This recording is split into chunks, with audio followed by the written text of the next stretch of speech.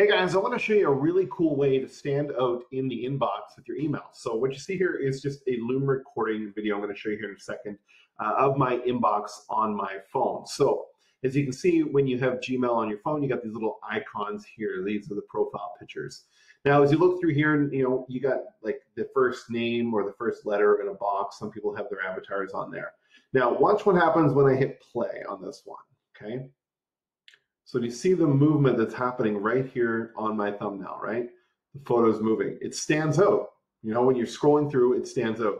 So how do you do that? Well, Gmail allows you to upload a GIF, an animated GIF. So how we did that was we just used Canva. You can use a GIF animator or whatever the case.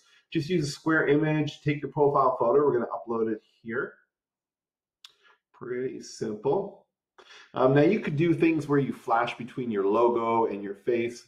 I did just for this demo, I just clicked animate and I chose one of the ones that were here. I don't know which one I chose, one of them in there. So let's just say breathe, that's a slow zoom. We've got drifting, we've got fading, whatever the case. I mean, it's up to you how you want to animate that. So let's just go ahead and do photo zoom for this case.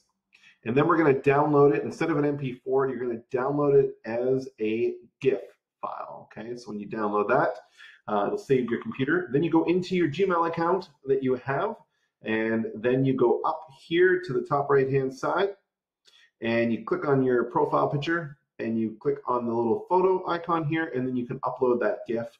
And then as you see, it will become that animated GIF that's there. And if you're using any kind of email marketing system that you have your email connected to that account, it will pull that in there because it is a avatar on that email address. So it's a great way to stand out.